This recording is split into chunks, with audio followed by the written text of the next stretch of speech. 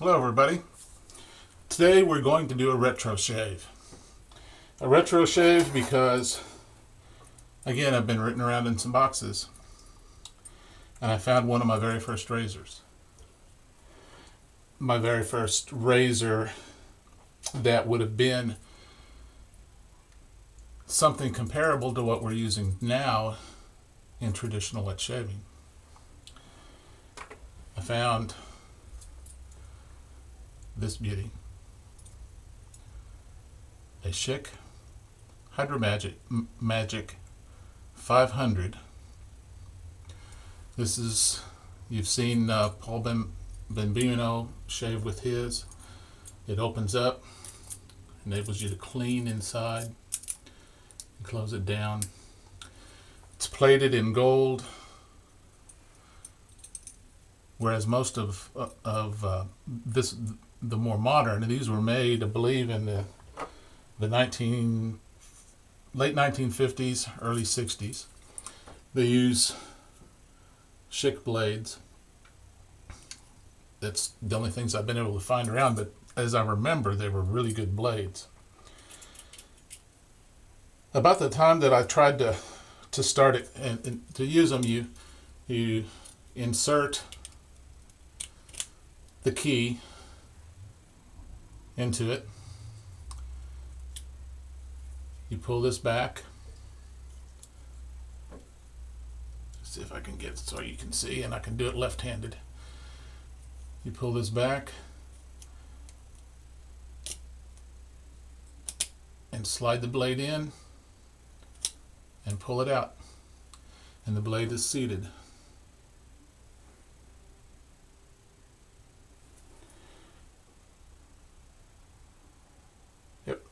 Looks like it's seated okay. This is a beauty razor. I got this razor in a yard sale for 25 cents in 1979 when I first moved to Oklahoma. That's whenever and not too long after that, that's when I bought this brush. This is about a 25-year-old Badger brush that I bought at an Albertsons store in Bethany, Oklahoma. And about that same time, well, I know exactly at that same time, I bought this shave cream. Mennin Lather Shave Menthol Ice.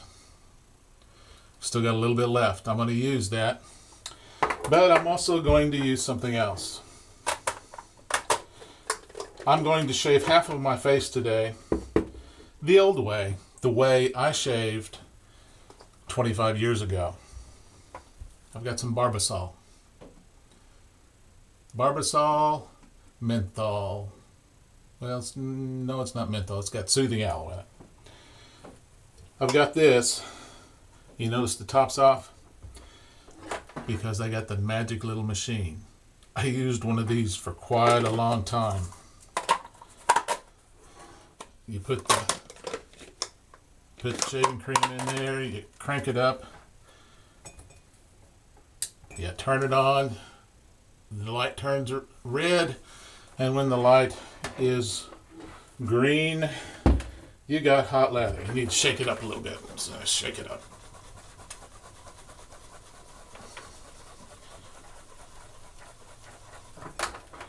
But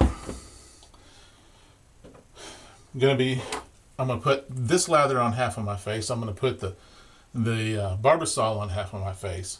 The side that I do the Barbasol on, I'm gonna shave as close as I remember the way I usually shaved. Now, before I had this, I had another. I can't remember if it was a track 2 type of injector or something. But just kind of go back through history. When I first started shaving, I started shaving with something like this. It wasn't exactly like this. It was an old Norelco plug in the wall. They were kind of short and stubby. And in fact, my father-in-law is still using that razor. Started using something like this. because my uncle didn't do wet shaving anymore. And he was the one that kind of taught me how to shave. Went to Remington, did a fairly decent job, but the heads wore off real fast. Like this one right here, you can see, I don't know if you can see, but it's got a hole in the top of the guard. And then later on, went to these battery operated things. I used these off and on for years. But as far as shaving, you know, I used this for a while, and then they started coming out and promoting the double edge, so I used something kind of like this. I don't know even what brand this one is. This is a Persona type thing.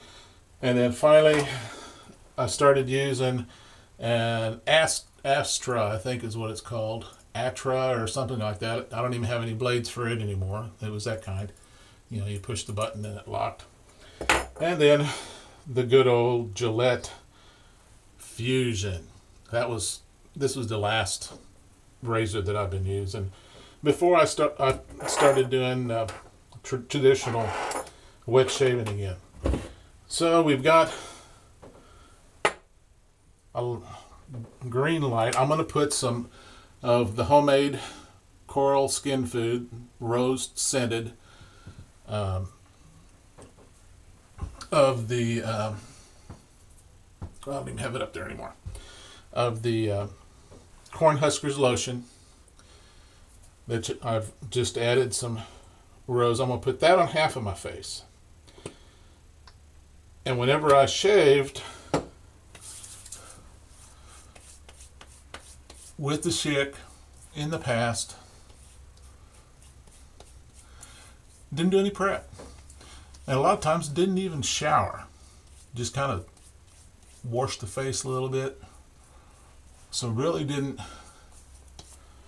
do anything really to prepare for it. Didn't know what I was doing. And that's why a lot of guys, they go back and they try their old style using the preparations that we do now. And they get a fairly decent shave, because a lot of the shave results is that preparation, getting the water to the face, getting that water absorbed into your skin, opening up your pores, getting the water in there so that the water cushions the shave. So this side, my dog scratched me up here a little bit, and now it's acting like it's going to be nasty. So I'm going to kind of try to avoid that area.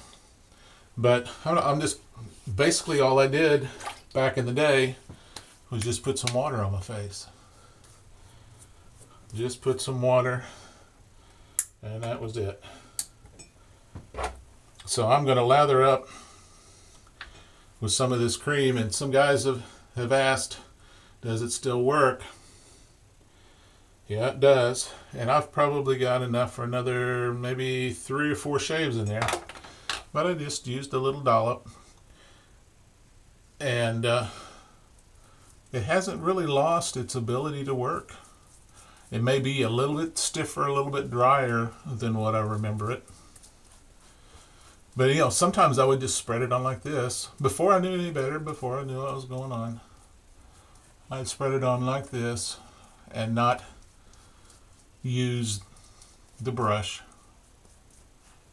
I had it in my travel bag when I was going to college, traveling back and forth a lot of weekends and doing stuff like that. Gonna wet the brush a little bit, and this thing is very, very floppy. Not much backbone to it at all.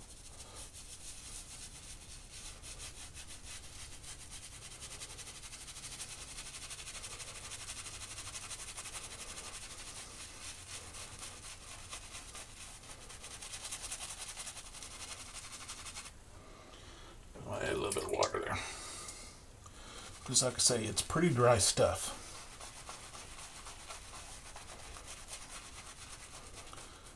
And this brush does not have the best backbone in the world.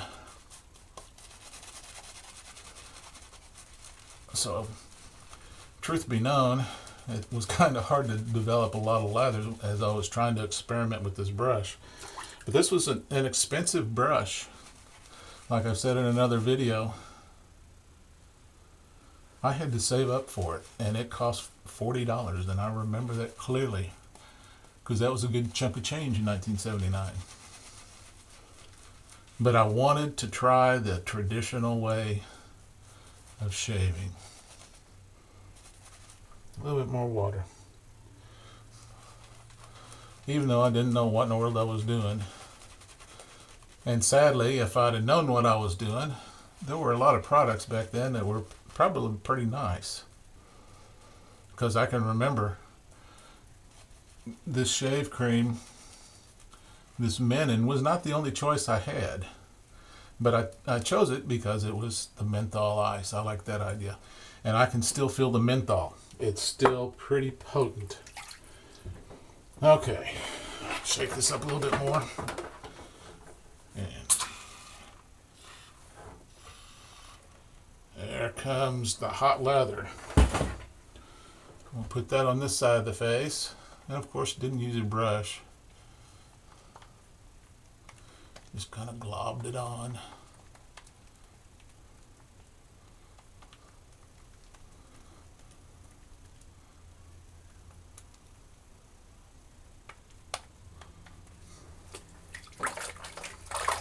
Now, I haven't used this razor in a long time. So it'll be interesting now that I know how to shave right. As I remember right, I started off and I would come up here and I would shave down.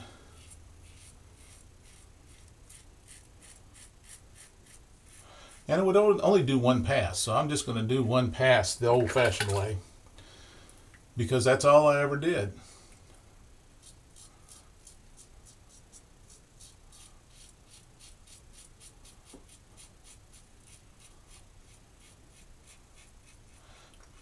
And then I remember, because one pass and because my beard down on my neck, it actually goes this way. It grows inwards. But I would always go up because that tended to knock down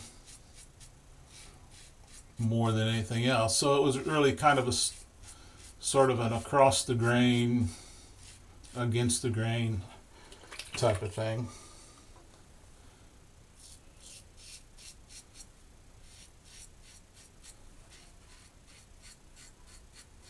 And then I would kind of go up and go back over where I went before. Not knowing any better, not knowing that with no prep, no pre anything, that I was probably creating some irritation. But that's all I would do. I would do that all over my face and I would end. Never did any multiple passes at all, other than just maybe like that, going across that spot before. Now let's go over here on this side and do the regular 3-pass way, and then we'll compare.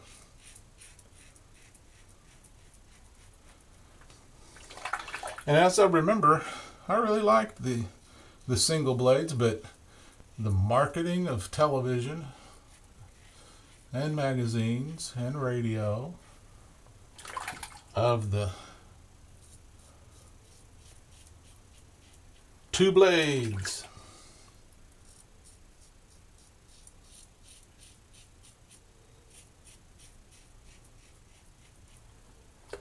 It really was persuasive. And of course, I don't remember what year it was, but I know a lot of us guys at different times. I remember getting different razors at least 2 or 3 times in the mail, free. So let's rinse and let's see what we got here. Okay, I got a little weeper there. This side is the normal. Does pretty good up here. And this side, it's so-so. It was all right up here. It's about the same up here on my cheeks. about the same. Down here,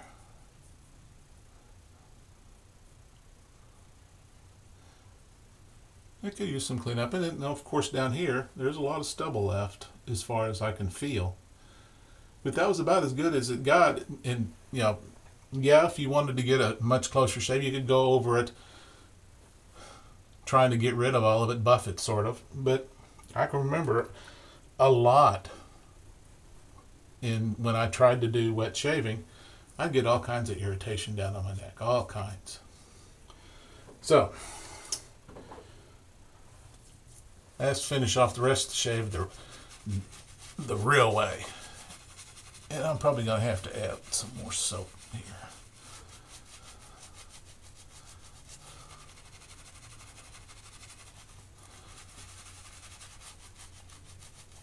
But I'll give 25-year-old cream a little bit of slack as far as a little bit of water on it.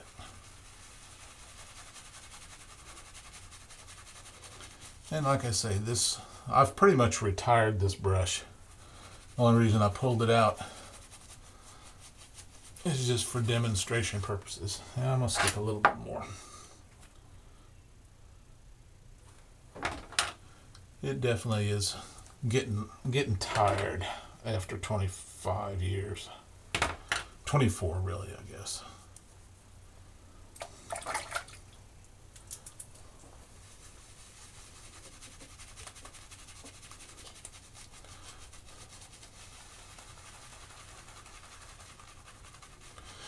And really and truly, from what I felt at first pass,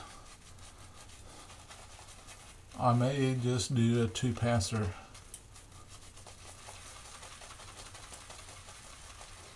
But as you can see in working this leather, it may take a little bit more, which is not different than some creams that we got. More product is needed to get a good leather, but it's still working. Get the lather off of this. I'll just do a 2-passer.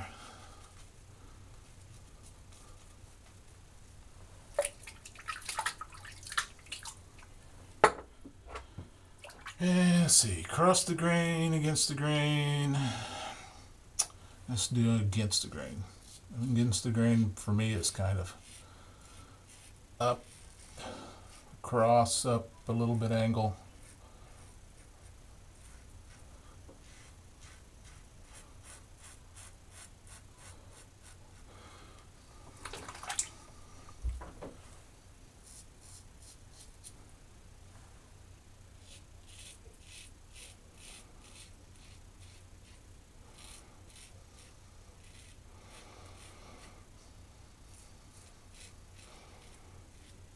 Also, too, probably not knowing any better, I probably bore down pretty hard with this razor. Maybe not. I can't remember the exact progression. I may have had one of those double edge cartridge razors by the time I came to Oklahoma in '79.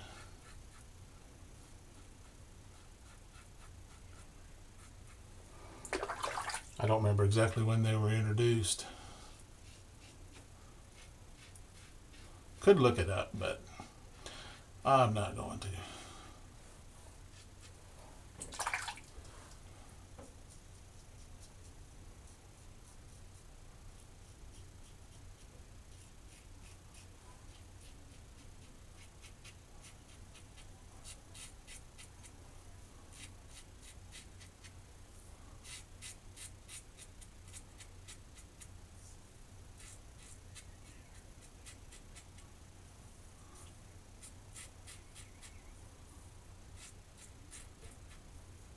Regardless of what razor I have a hard time getting the right angle on my chin.